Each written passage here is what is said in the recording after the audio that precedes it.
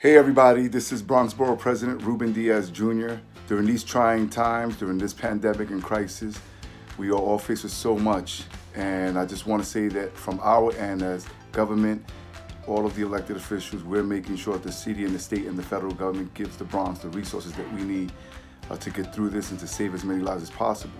With that said, I just wanted to shout out Bronx Community College, its president, Sig Negby, all of the faculty, all of the professors who are out there day in and day out still giving your lessons via Zoom and distance learning.